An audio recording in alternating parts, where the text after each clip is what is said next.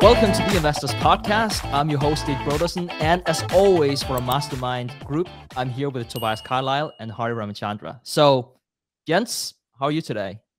I'm really well. Good to see you, Harry. Good to see you, Stig. Yeah, Happy New Year to you guys and to everyone listening to the show. So, before we kick this off with the discussion, I just wanted to kick this episode off with a short story, and let's just call that story advice of the day. So the advice is do not catch a falling knife. And so I know what you might be thinking, like, which horrible stock did Stig invest in since the last Mastermind meeting? I actually haven't really bought any individual stock since. But I did catch a falling knife, and it was absolutely brutal. So I was cooking with my wife and like chopping up onions, and for whatever reason, I dropped the knife on the floor. And it was just a pure reflex. I caught it. So I don't know if that was good or bad news, but you know, I have good reflexes apparently. But the bad news is that, well, I did catch a falling knife and I cut into my ring finger and it got infected. So I'm coming off like an antibiotics treatment here over the last 5 days. So going into this meeting, I wanted to say the advice of the day is do not catch a falling knife. It's very, very painful. So with that said, Toby, I want to kick it over to you because your pick is a great candidate. It's not a falling knife. I'm pretty confident saying so. So why don't we start with you, Toby? You got those crazy cat-like reflexes, Stig.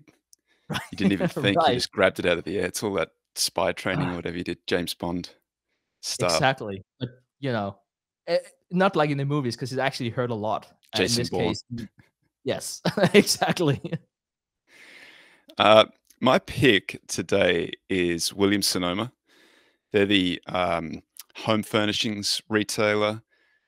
They have a variety of brands besides William Sonoma. So, you know, they're West Elm, which is for the 30-somethings, and Pottery Barn Kids. They started out was started up by Chuck Williams in California in 1956 in Sonoma, hence William Sonoma.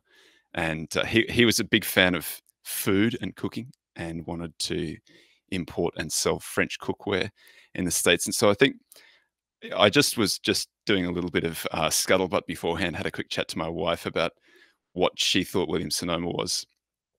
And in her mind, it's still basically a French cookware kitchen kind of retailer, but they do have an expanded offering that includes furniture and tabletops and bars, outdoor furniture, and so on. The pandemic forced them to close some stores, so they focused on their digital channel when that happened, and that has more than made up for the losses from those stores. So they're doing very well under these conditions, and it's probably they become more of a online retailer increasingly as we move forward.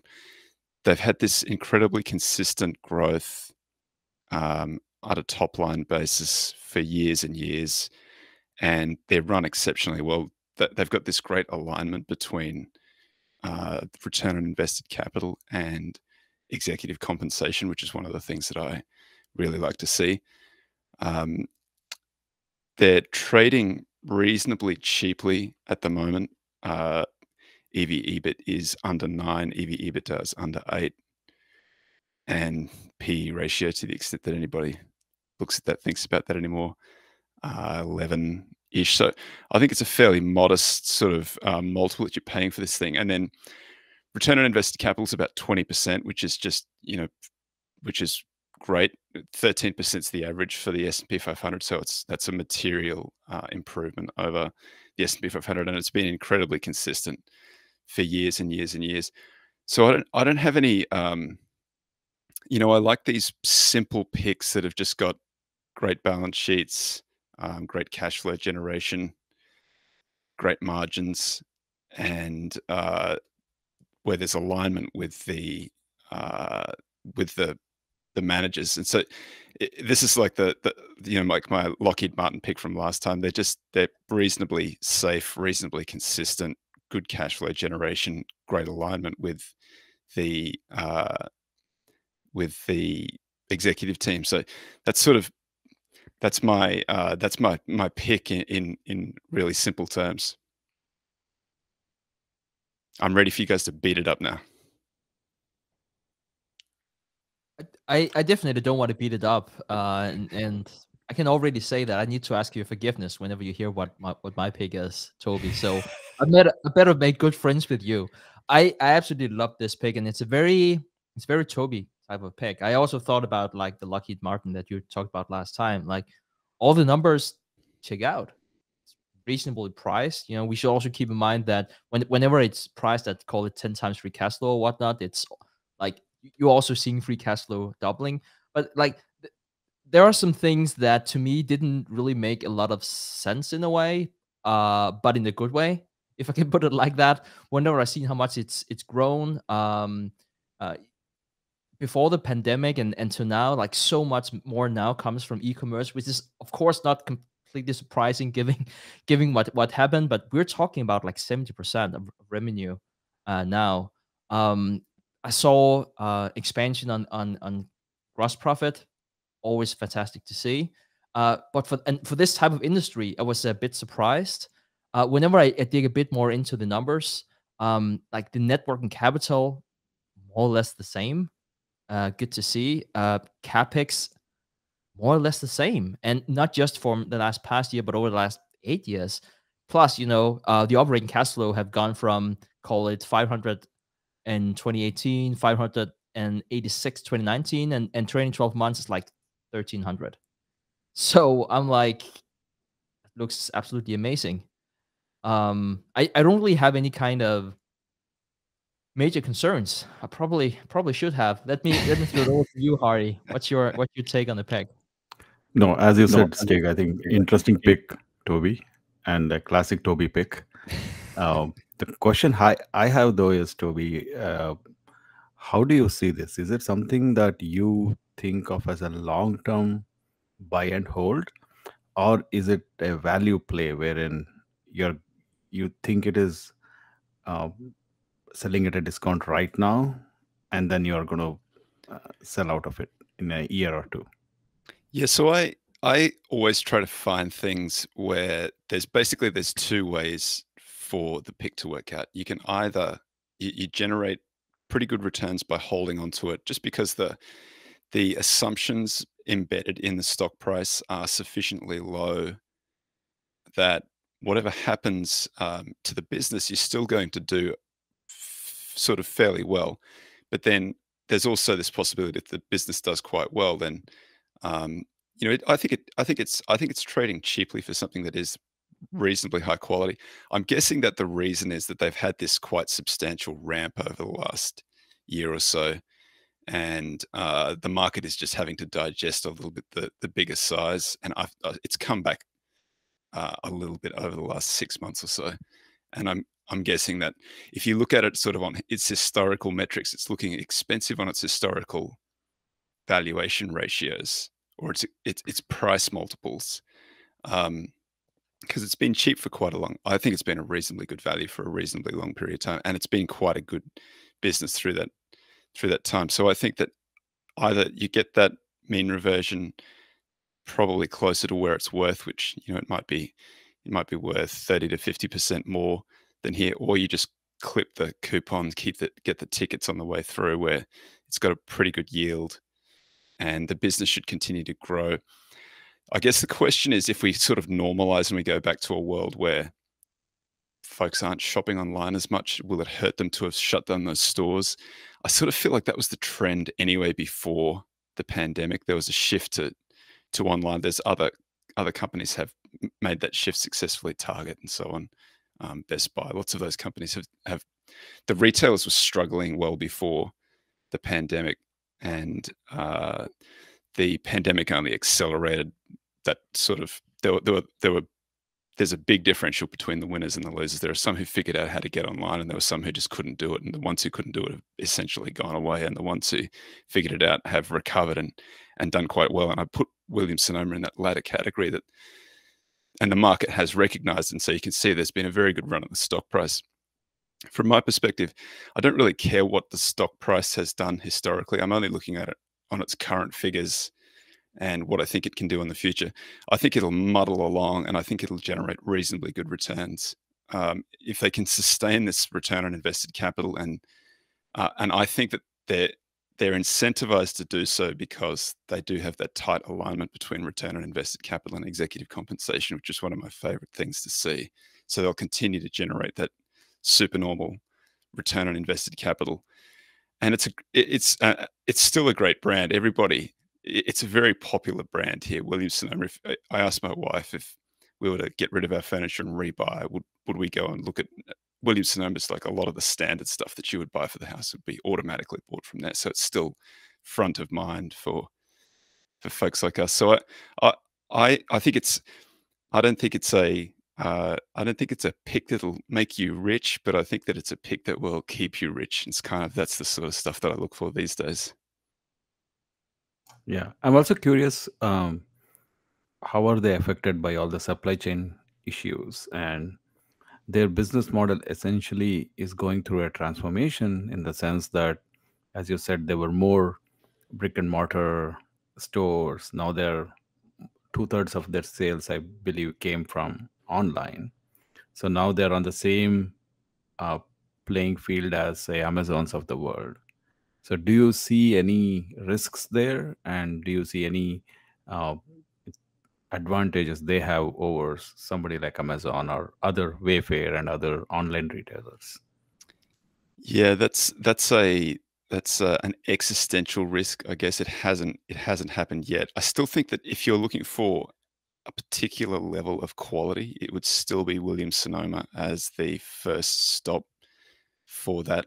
But there's always a risk that Amazon or somebody enters that space with maybe Amazon hosts a slightly different brand, maybe starts pushing that quite hard. I still think that the size of the goods makes it difficult to enter into that way. I think that Williams Sonoma has an advantage in both occupying the mind share and in physical distribution of those things for the moment. But you're right, that's a risk. And as I to the gotta supply say, chain, sorry, I was just going to say, as to the supply chain issue, I think that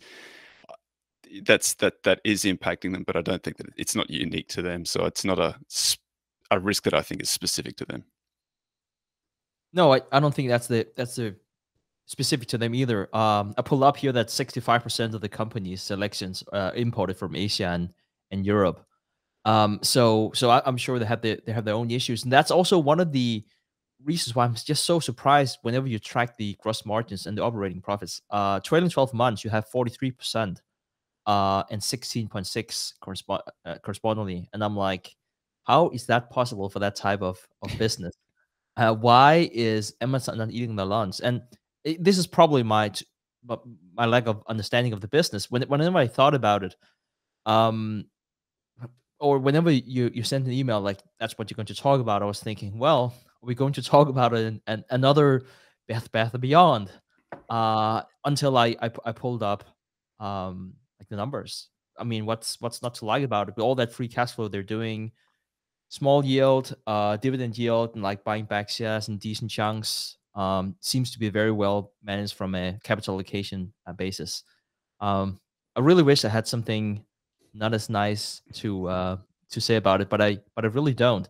And so whenever you look at something like this, Toby, and Hari alluded at it before in terms of like how you would hold it.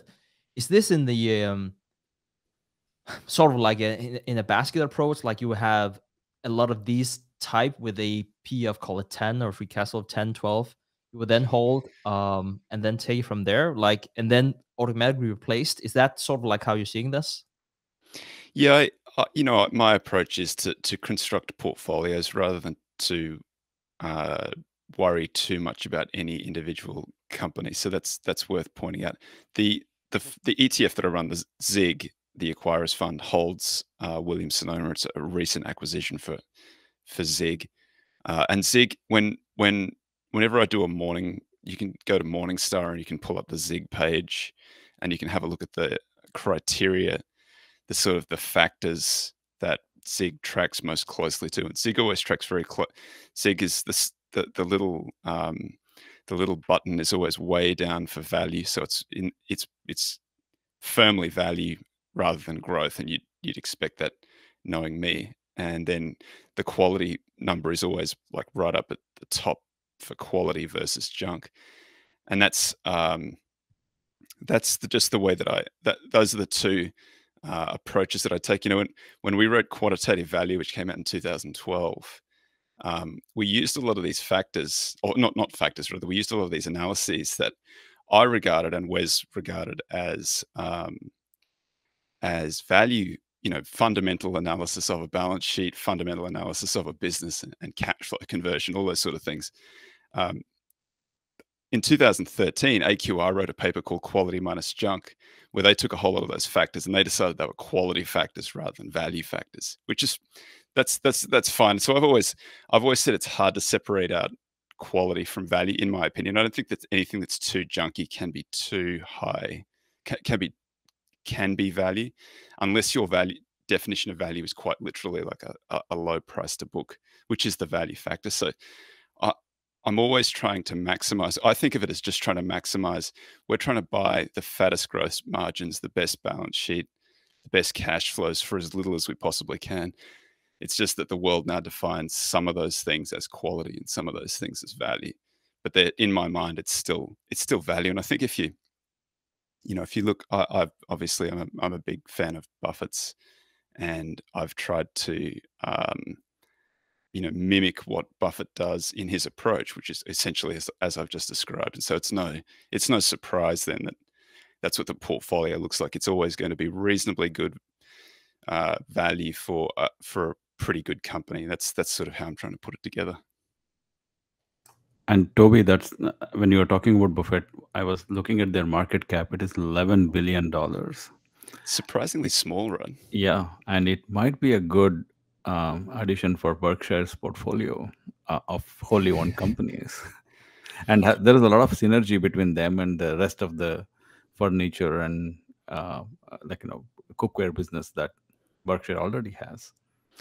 Yeah, I don't want to let it go just yet. It's at $150. I think, at 260 maybe. That's about 50% plus higher. I think that's the kind of number that you'd want to get for something like this. So I think that where it is now, there's a pretty fat margin of safety in this. There's a margin of safety in the business, in the balance sheet, in the price. I don't think that, it's not going to 10x from here in the short term, but if you hold it for long enough and it muddles through, I think it's going to, do a sort of mid-teens number for 5 or 10 years, which is kind of my bogey.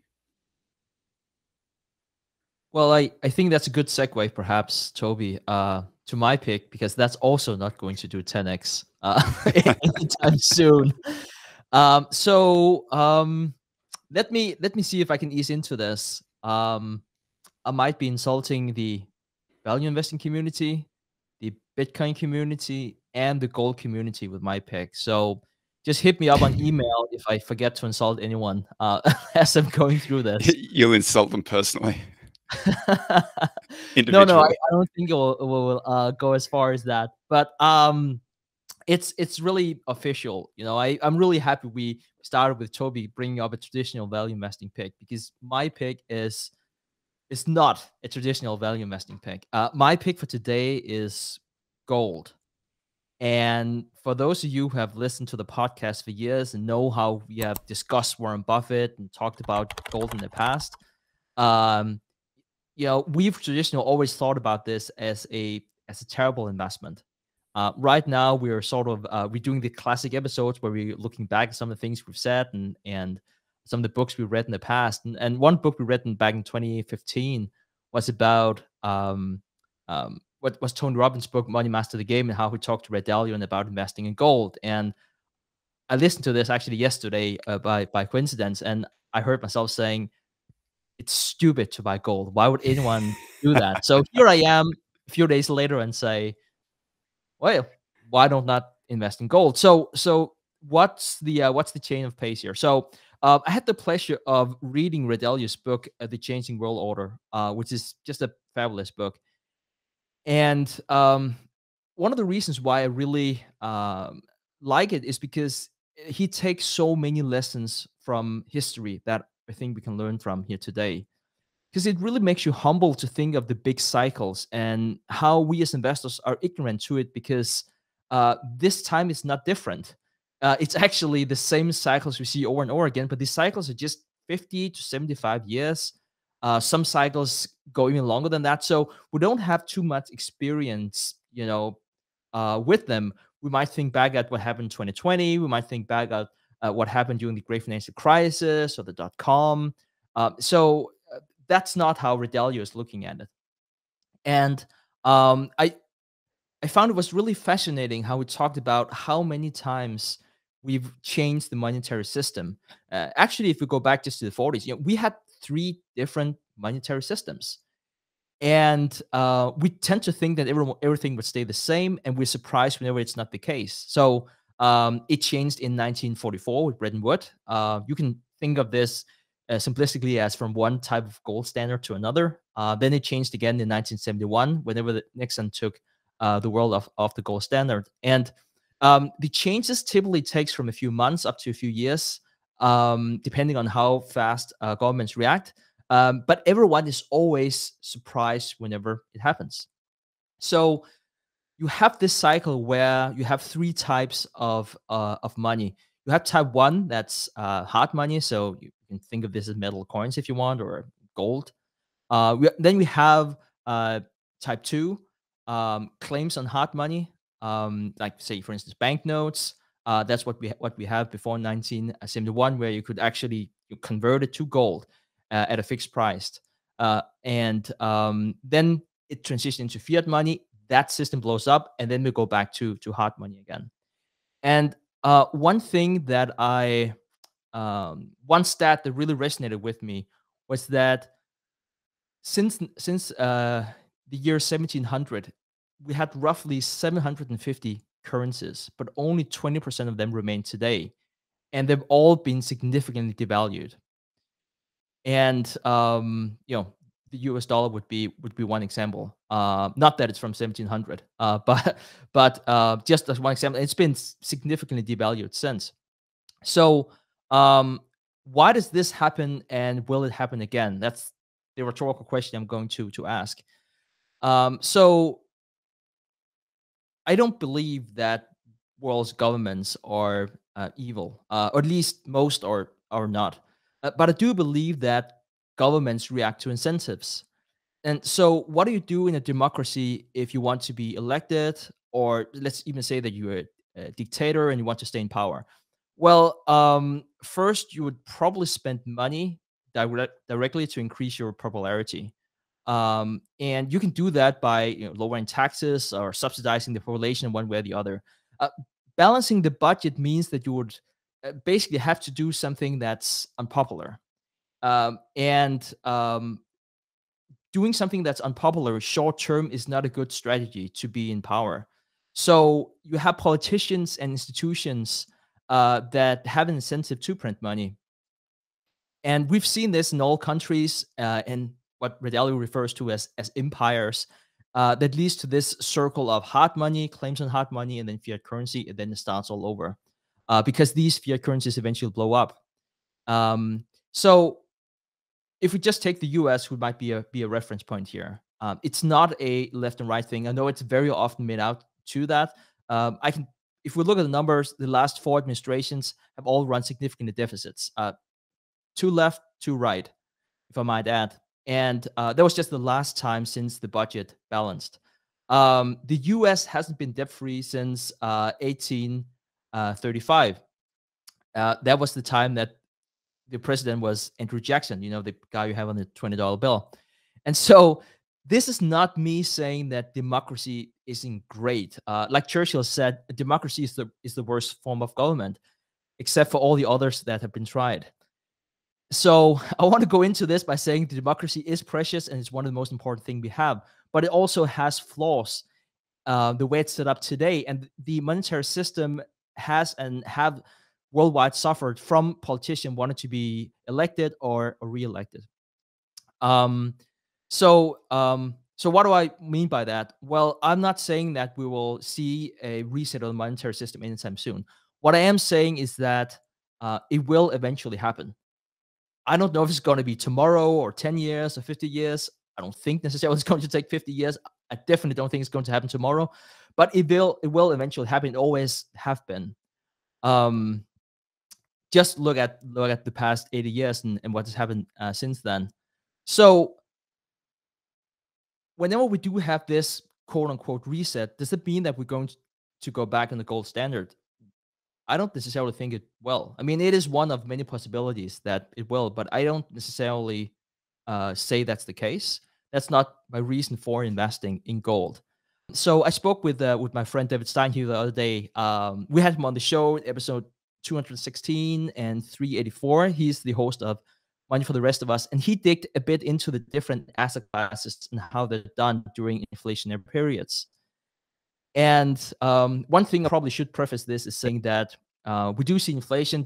We're just coming off like a 7% print here, and I also want to say that we've experienced twice over the past century to have 2 consecutive years where there was a double-digit deficit. Well, I should actually say 3 times. The first one was during World War One. Next one was World War II, and then now. So, and just from September 19 to September 21, we've added $6 trillion in M2 money supply, or close to 25% of the U.S. economy. So, what he's been looking at, what this research paper shows, is that if we look back to 1926, we had 8 different inflationary regimes taking up around 19% of the time.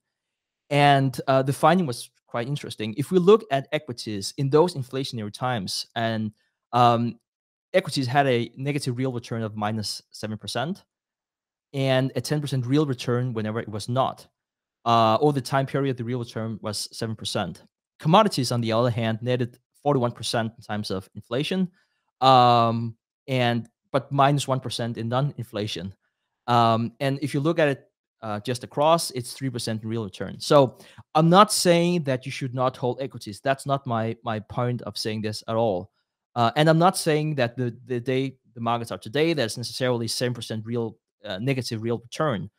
Personally, just so you know where I'm coming from, I hold 2/3 of my investable portfolio right now in equities, even though I do plan to perhaps change some of that a bit. But I do think it is prudent to diversify into other asset classes, because whenever we do see a reset, whenever we do see this pattern emerge once again, it might make sense to have something of a harder currency. So I wanted to talk a bit about like my own experience buying gold, but before we do that, because I do feel I talked a bit too long here, I want to throw it over to Hari and Toby if you have any thoughts about gold as an investment. Is that, I guess the question is really, and you tell me if you want to answer these now at the end, Stig, but I have 3 questions. One of them is, how do you hold it? Are you going to hold through an ETF, or are you going to actually go and buy the ingots or whatever and stick them in a safe? Because I would feel it as, so I've seen this argument a few times that, you know, Bitcoin is digital gold, and so Bitcoin is taking some of the attention away from gold, which is why gold sort of hasn't really done much in the near term in the last, whatever it is, 10 or so years. And I always thought it was a funny thing, because there are circumstances where Bitcoin won't work and gold will. So if you get like an electromagnetic pulse or something like that, or we get a big solar flare and it knocks out all of the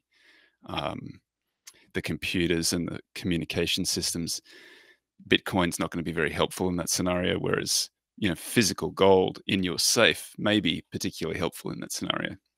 So I guess gold is a little bit like my argument for William Sonoma. It's like, it's not really going to make you rich, but probably keep you rich over a very long term, because you've got no counterparty risk, and an electromagnetic pulse isn't going to take it out. But then if you're not thinking about it in those kind of, you know, catastrophical, I don't know if that's a word or not, but that, you know, if it's not like a catastrophic thing, and the other idea is you just it's like an investment play, and you think it's cheap and you think it could run up in the short term, then I wonder if why not then execute it through equities, which, gold miners, I've said this a few times, that I think the gold miners look pretty good at the moment. I hold some gold miners because they've all got religion, because they haven't been able to raise any capital. So they've got capital allocation under control. They've been quite profitable over the last 5 or so years, even with the gold price doing nothing. And if you're in the equities, you get a little bit more leverage against movements in gold. So if gold runs up, the equities tend to run up even more. So that I guess that's like 3 questions there. I don't know if you want to answer them now or punt until the end. Yeah. So, Toby, I'll be happy to answer those questions. Just make sure to reel me back in if I go off to a tangent. So, again, perhaps a bit too inspired by the Changing World Order, this amazing book by Ray Dalio. I do think that there's something about having it, simply due to we had stock exchanges being closed for periods of time. We've seen the financial system freeze time, and just recently, as in the Great Financial Crisis, actually. But it is something that I think about, and I do see why it's a more leveraged bet. I don't think there's anything wrong with buying gold miners. Like even Berkshire Hathaway did back Barrick's gold back in Q2 20. I want to say it's 2020 or so, whatnot. But if just a little bit, right? They only had a very small position. They seemed to sell it really quickly. So it was maybe if one you of the boys, for a quarter or two.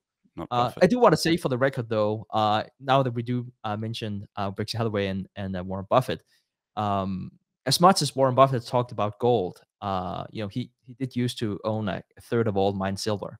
I think it was back in the late 90s. So he saw a case there.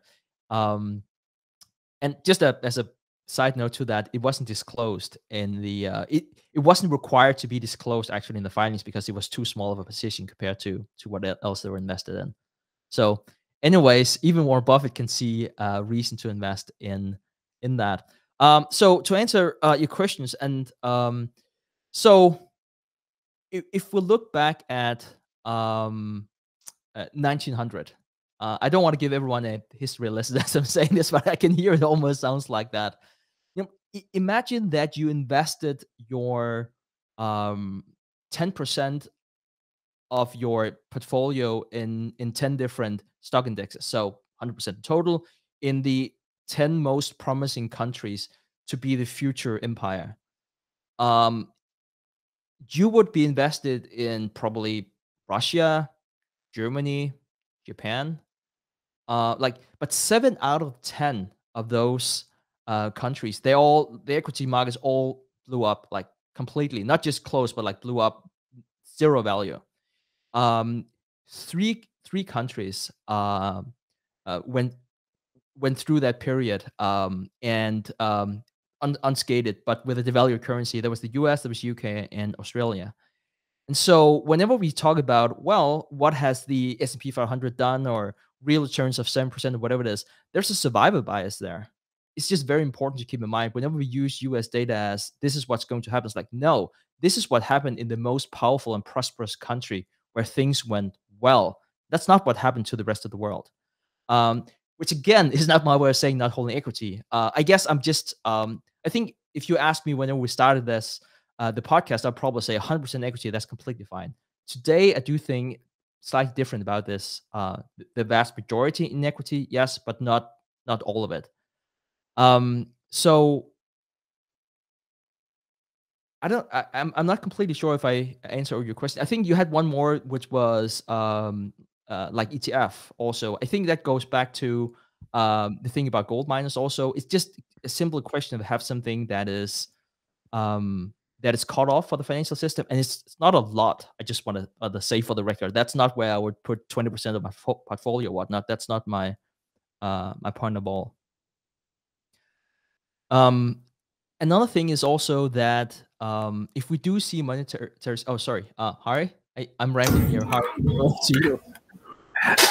Stig, I think these were great points. So, is it fair to summarize your argument that you're looking at gold as an insurance against tail risk rather than as an investment, and hence the position sizing?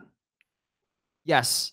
And I think you bring up a great point, Hari, because one of the criticism, and I was beating that drum for many years, and I guess I still am, is saying that gold is not an investment. I can't discount the cash flows, and it's true, because after 10 years, you would still just have that brick of gold, whatever it is.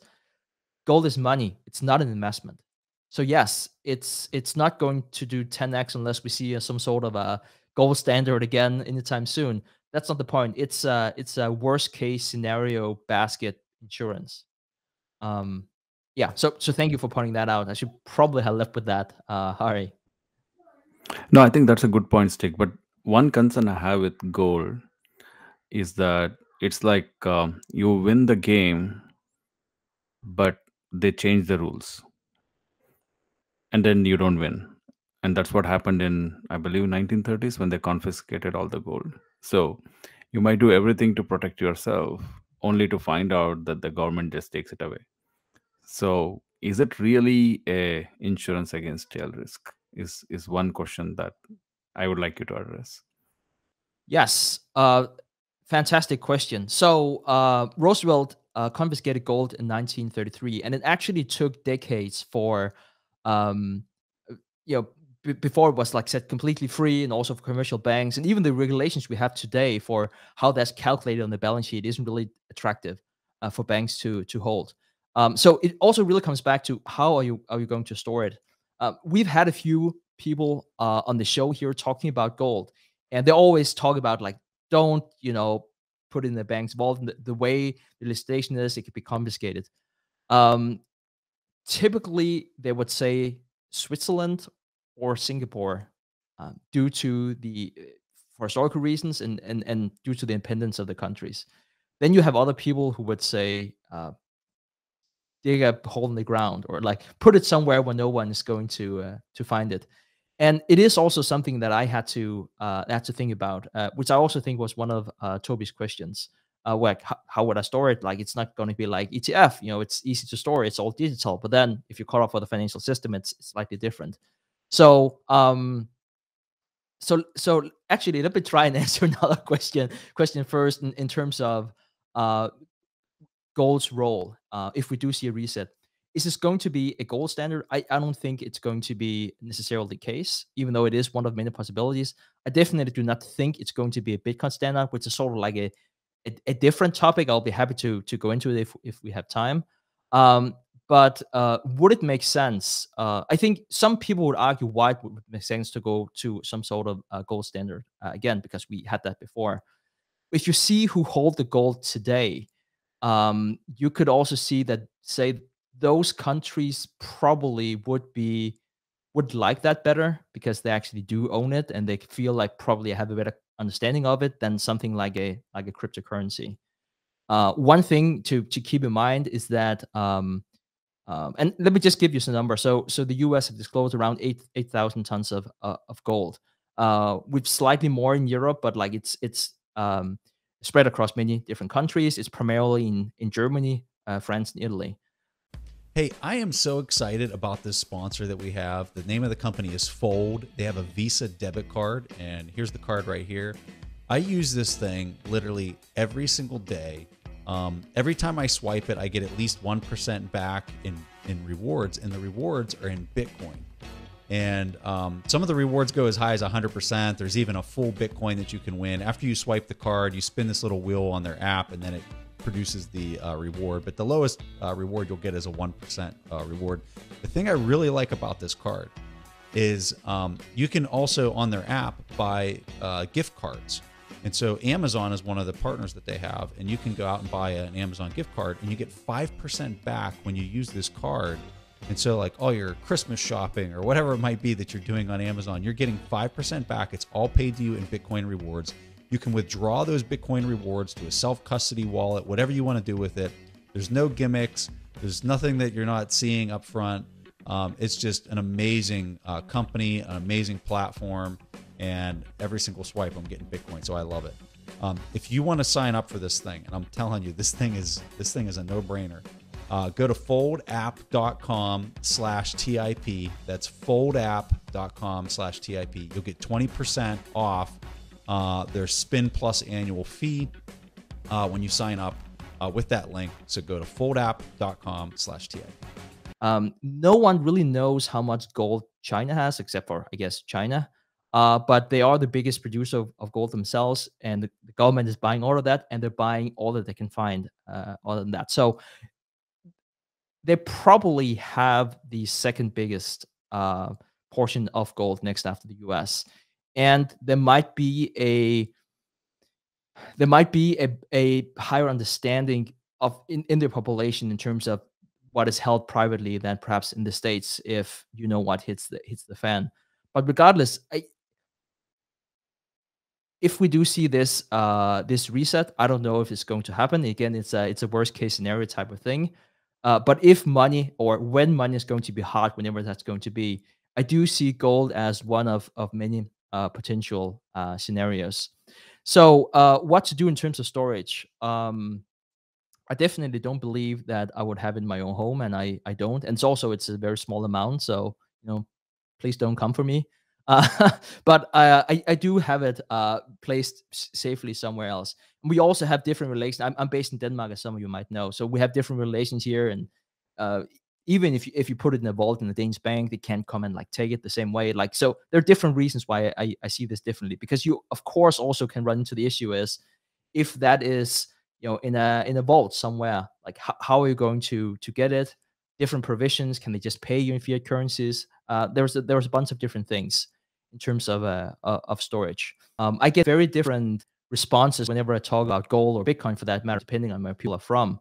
So born and raised in Denmark, people think it's the stupidest idea they ever heard about, because stable governments, low inflation, like it doesn't make any sense for anyone. Even our central bank, we have very little gold, and that's stored in England. Like, we don't even want to touch it.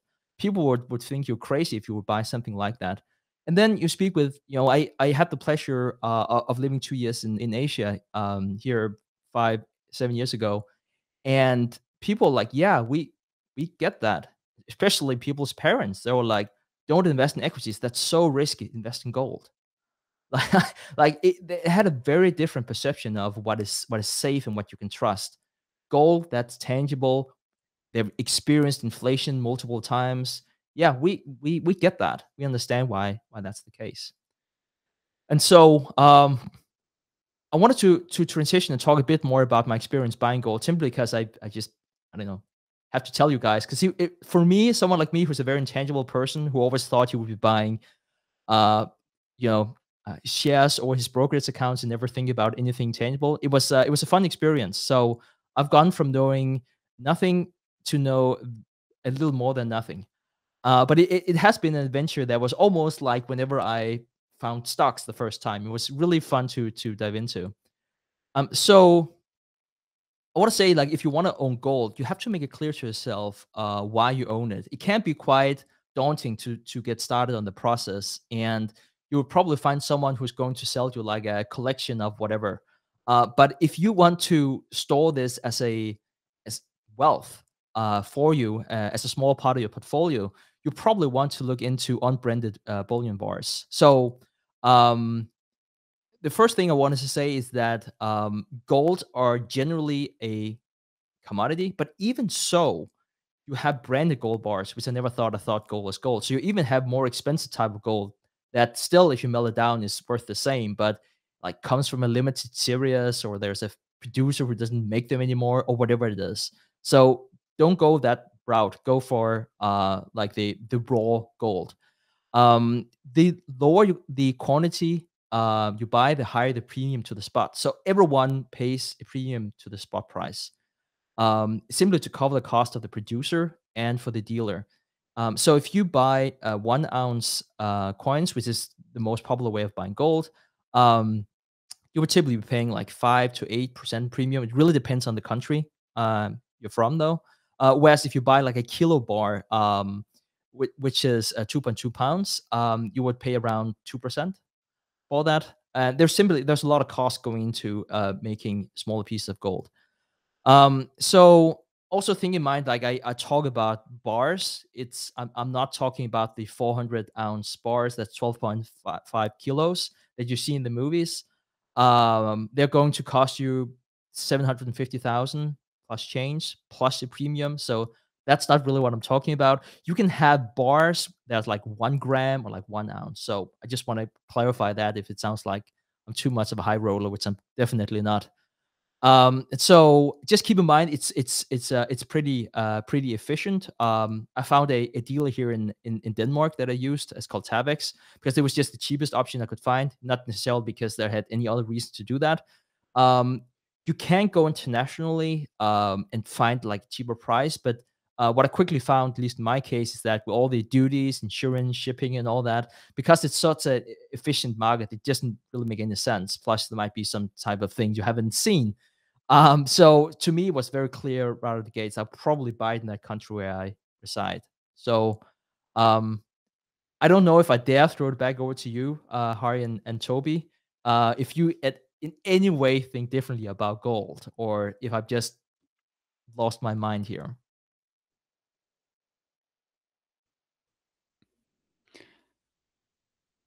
I think it's a great idea, Stig, as like a wealth preservation idea. It sort of answers all those questions that I had about.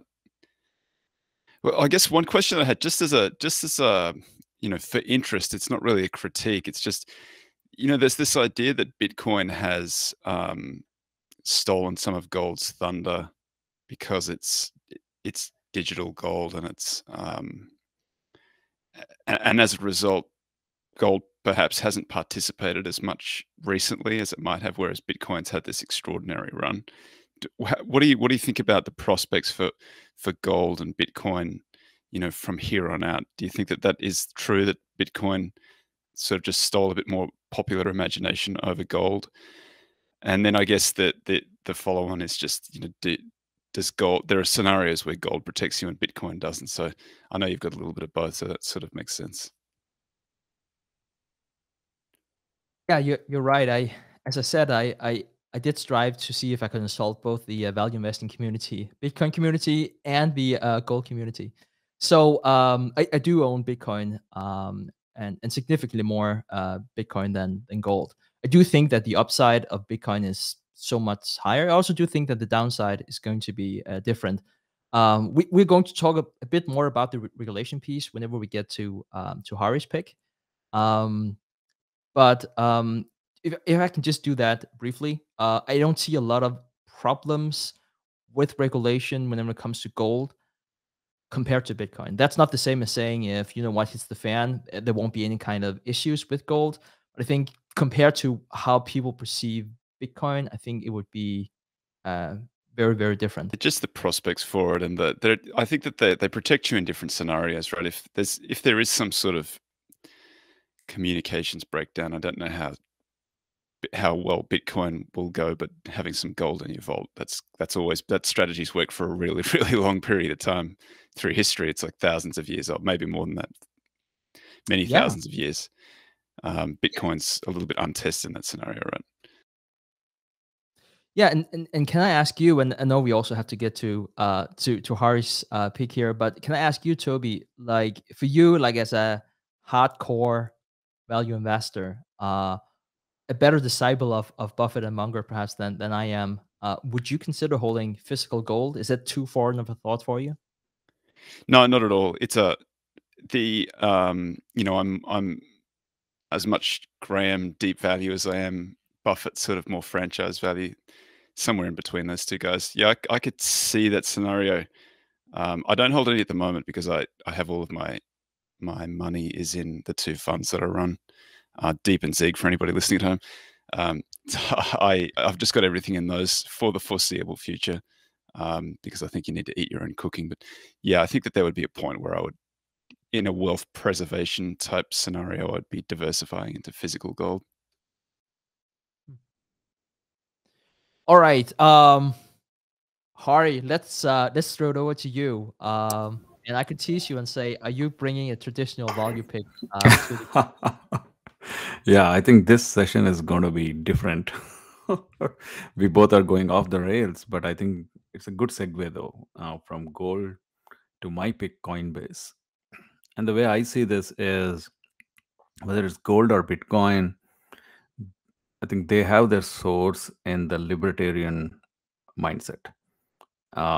a deep distrust in central authority, a distrust in custodians, and trying to find a way where we can insulate ourselves from authorities controlling our fate. I think that's what gold was about all the time. I think Bitcoin was born out of that. However, the pick I have is actually a business, which is Coinbase. And Coinbase is a leading cryptocurrency exchange. And it has positioned itself as a reliable on ramp into the cryptocurrency space. So, and for people who are not familiar with exchanges, traditionally,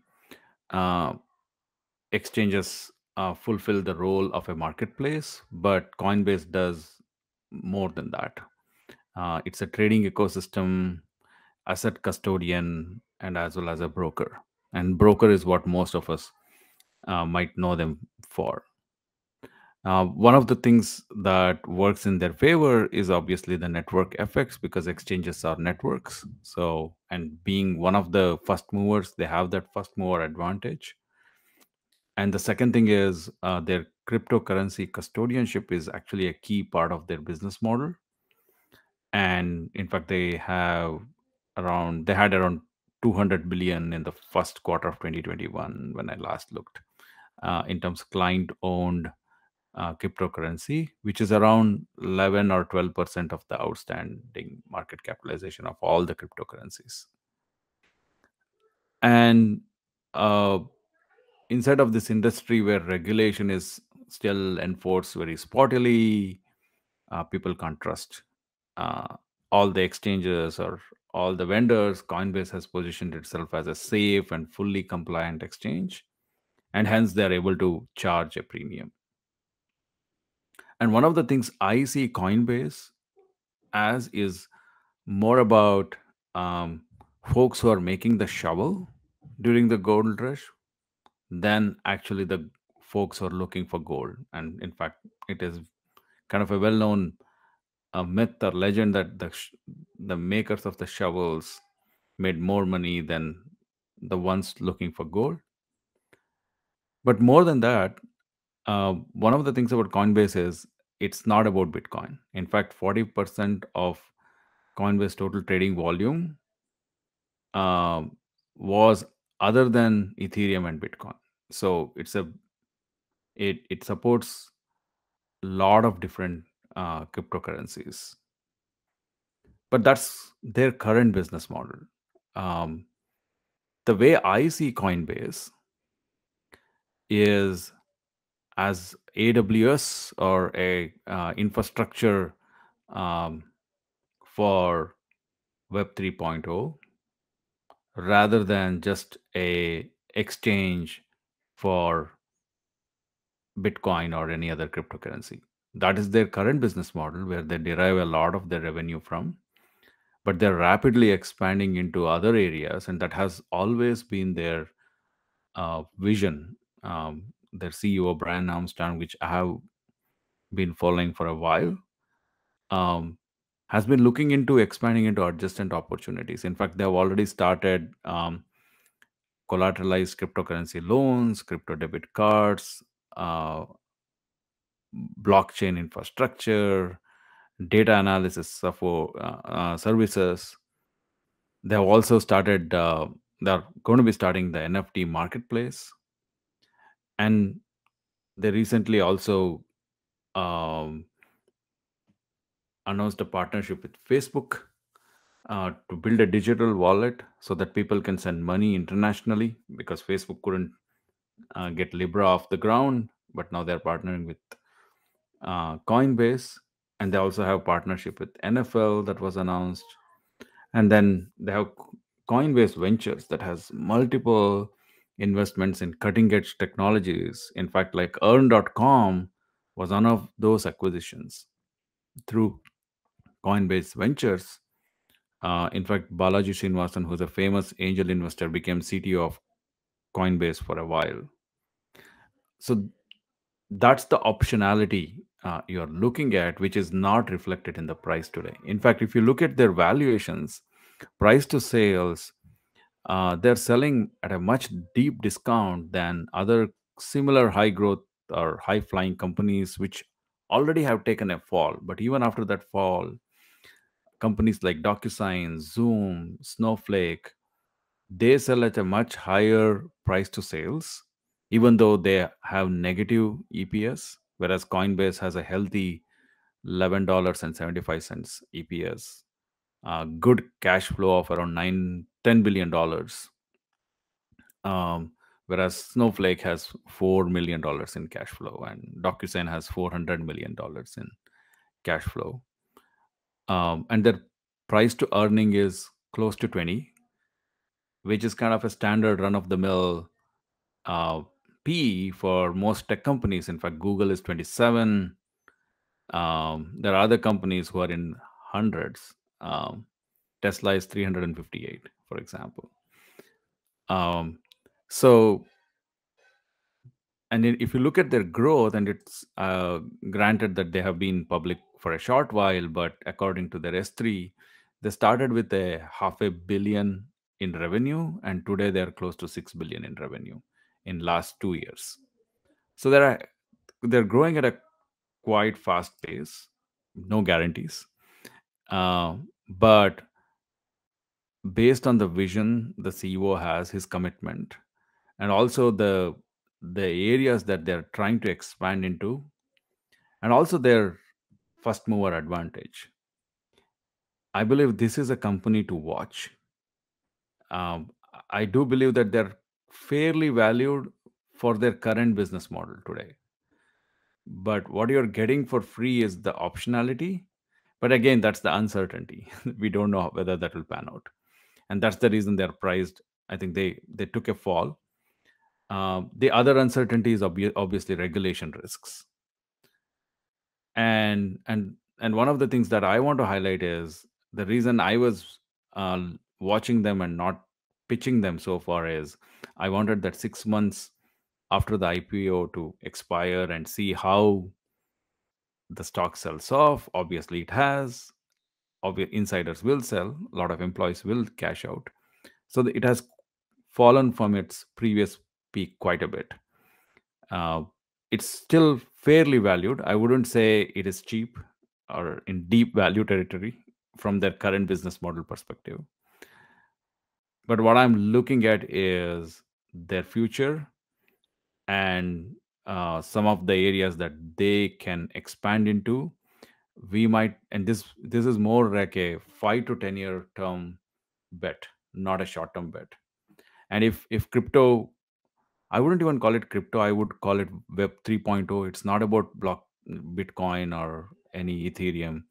It's about Web 3.0, which is metaverse is another popular term used nowadays. But essentially, a distributed computing model, a distributed ledger model, dApps, which is distributed applications, and DAO, which is distributed autonomous organizations. These are the future trends, and Coinbase is a safe way to bet on them while you have some downside protection with their existing business model. That's my thesis for Coinbase, and with that, I am ready to be pounded by both of you. I got to say, I was ready to really hate this pick, but while you're talking, I was just having a look at the financials. It's not nearly as expensive as I thought it was going to be. It's actually it's a great looking business with extraordinary growth rates. And then, as you point out, it's expensive to fairly valued, but it's not out of the world. Fairly valued, I think, is right, but I shouldn't have said expensive. I think it's fairly valued, but it's not egregiously valued. It's for what you're getting. I think it's probably, as you say, close to fair value. One of those things that if you had a very long-term view and you're prepared to buy it a little bit cheaper, if it ever got a little bit cheaper, then you could probably put some on and buy it as you went along, because it looks like what's the competition like in a space like this, Hari? If you become the exchange Do you just sort of run away with the whole market? And is that likely to happen for something like this? That's a very good question, Toby. And in case of Coinbase, they're actually not the leading exchange. There is Binance and others. Coinbase would rank third or fourth. And there, I think the way this space is evolving is Coinbase is focusing more on institutional investors, US-centric retail investors, whereas Binance has focused on other set of customers, basically. So each one of them are carving out their own space. So, but you're right. Eventually, you'll end up with a couple of them, or not more than 5 or 6 of them, who can operate at scale. That might be one outcome eventually, but right now it is still the Wild West. So there are a lot of players as of now. The growth rate is extraordinary. That's kind of an eye-popping rate of growth. It's amazing. So I'm a customer of Coinbase, and so far very happy with that. And you're right. Just looking at it, I was actually a bit surprised too. Just like Toby, whenever I saw it, I thought like the multiples would probably be outrageous, like 80 or whatever. I wasn't even sure if the company made any money, but they do it like gross margins like high 80s, trailing 12 months operating margin 40%. Like that's pretty decent for a company doing like 10x over the past 2 years on the top line. Most of the trading volume, 71%, that's institutional, but they actually make the money on retail clients, at least for now. I don't think that Coinbase has a wide moat, but I do think that perhaps what goes a little under the radar is how compliant they are with all the rules. And I think that's going to be extremely important in the field we're going in. It's a little too complicated to me to decipher what's going to happen with the regulation piece. We do see that there's a lot of lobbyism going on right now, both in Europe, in the States, and I'm sure other places. I saw a stat, and from The Economist. I might misquote this, but there were like equivalent of 1 full-time lobbyist last year and 86 this year, and there were 57 in Brussels, which is basically the capital of Europe in terms of regulation. So, I do think that's a quote unquote win for the crypto space, and so there are a few different thoughts into that, because they would need to have the regulations with them eventually. It's probably not going to be that short term, and I don't think it's going to be as easy as a lot of people would make it out to be. One of the things I found a bit ironic in the crypto space is that you have so many people who believe that governments are just evil, but at the same time they do not. And perhaps they are, who knows? But at the same time, they're like, and yes, but I will also welcome Bitcoin as the new wealth preserve currency. And you're like, well, if they were so evil, they probably wouldn't give out like the control of money, which is one of the reasons why they have power in the first place. Those two arguments have just always seemed a bit counterintuitive. And I think it's so important to understand this. I hear a lot of arguments about we closed mining down in or they closed mining down in China, or like even that just shows how strong crypto is. And I don't know if I necessarily agree with those arguments. I do see the price of Bitcoin, and that's also my second biggest asset allocation. So I'm definitely talking against my own position when I'm saying this. But I do think a lot of people underestimate how important the regulation piece is, and most people choose to ignore it simply because it's too complicated to figure out what to do with. Regulators can make it extremely, extremely hard for you to hold crypto. What are you going to do if if you'll be fined to hold it, or if you'll go to prison if you do it? Well, a lot of people would say, well, I can still run my own node in my basement. The government will never find out. It's like, yes, true. I grant that. It can't be leave the surface of the planet. That's not what I'm saying. But if you're saying to all institutions they cannot hold it and they need to disclose it and to pay tech dollars what they do, it is a problem. And you might be a hardcore Bitcoin fan who would say, I will never let go of my Bitcoin. I get that. Great point. But like the 95 or 99% of the people, that would just be like, it's just too hard. Can I just watch Netflix? I don't want that fight. It's okay. I can still go to Starbucks and pay with my dollars. So that statement is probably going to make me very unpopular in the Bitcoin community.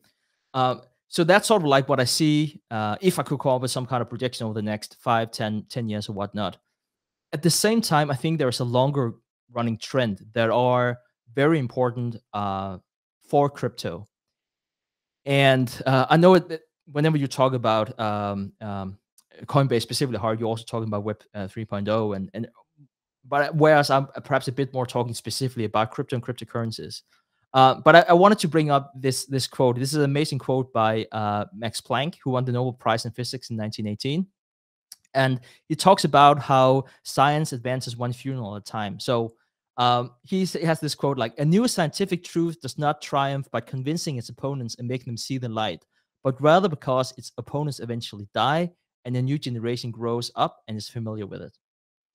All right, so what's the point of this quote? Well, you have a major wealth transfer going on here right now in the time to come, where you have the boomers going out of the labor market. Some of them pass away, and then you have millennials who have grown up with everything being digital. And I think that longer term trend is really, really important. So those millennials are not the regulars right now, but they eventually will be. So I do think that's a plus long term. Short term, I think there's going to be a lot more pain compared to what you might expect. And the lobbyism in the crypto space is just, it's a lot bigger now than it was, but it's going from nothing to very little over nothing right now. Like if you compare it to the lobbyism for, defense or tobacco, oil and gas, like it can't even be compared. It would take many years. So so what do I think about Coinbase? Wow, I kind of fell out in a detour here. Coinbase to me makes a lot of sense whenever I look at the numbers. For the time being, it's probably a bit too much in the too hot pile. I do think that they have a bit more moat than from a regulation standpoint than some of the other exchanges in that space. It's also one of those where I'm like, it's too hard to figure out who the winner is, even though that there's probably going to be a major growth for the industry as such. So that was my very long-winded way of saying I don't know. So let me send it back to you, Hari. No, I think these are really good points. And as you brought up, Stig, I think regulation is a tail risk that all these companies will face. But I think Coinbase is one of the diversified players. They're not really depending upon Bitcoin or any specific cryptocurrency for that matter. In fact, I'm more excited about their NFT marketplace. And if you look at the gaming industry today, it's around $180 billion. And it's expected to be like $250-300 billion by 2025. And a lot of those, and I don't have the stats ready on my hand now, but a significant percentage of those players actually buy virtual goods.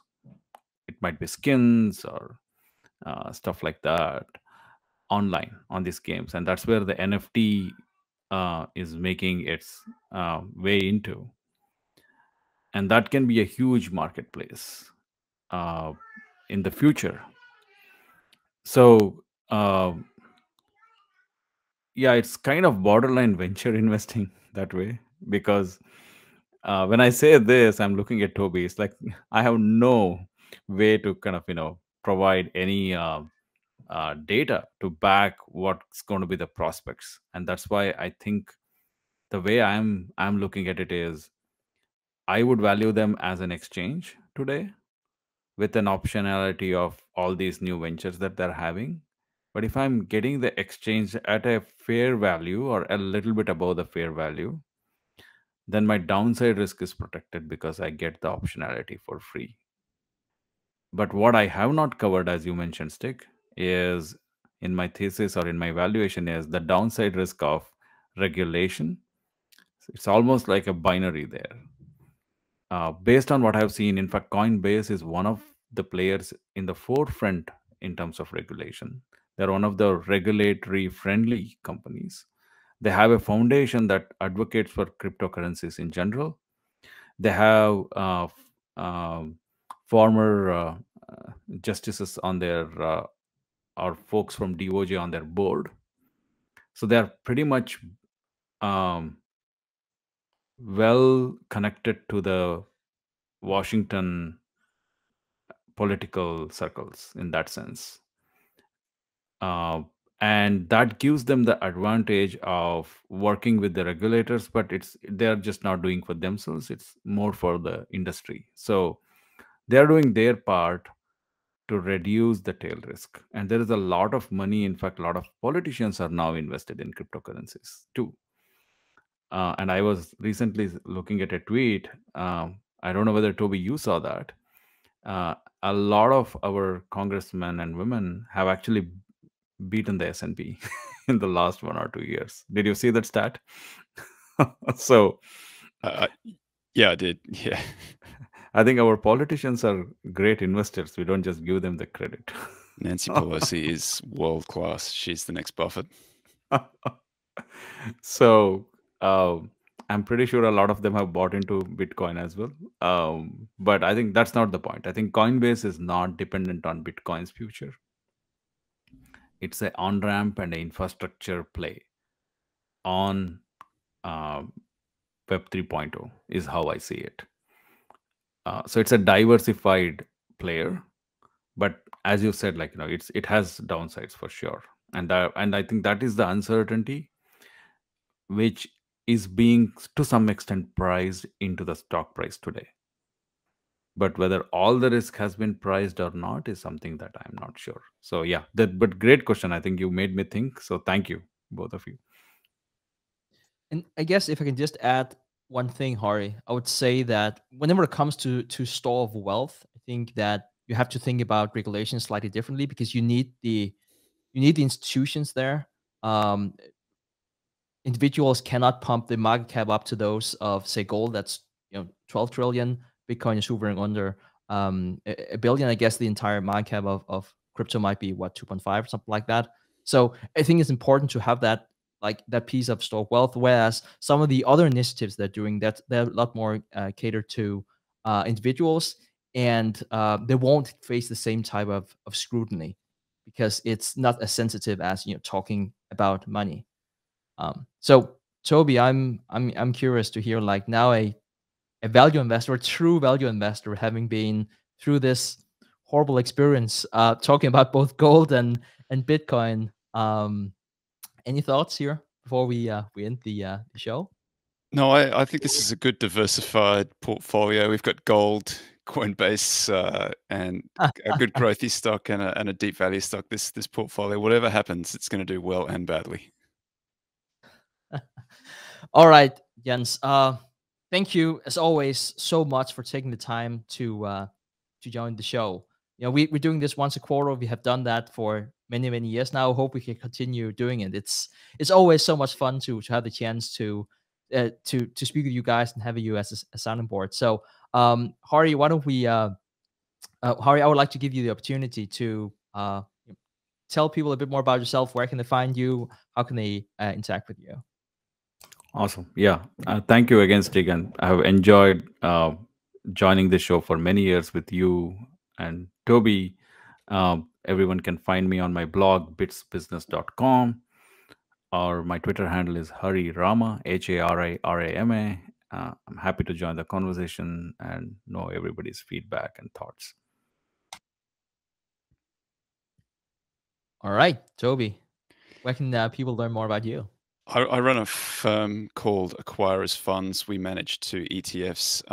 The Acquirers Fund, which the ticker is ZIG, which is a mid-cap, large-cap, domestic US value quality fund. And I run another one called Deep, which is a small-cap, micro-cap version of the same thing. And I'm on, I have a little website called acquirersmultiple.com where you can get free, it's a free screen that sort of follows the same rules and I'm on Twitter at Greenbacked, GREENBACKD.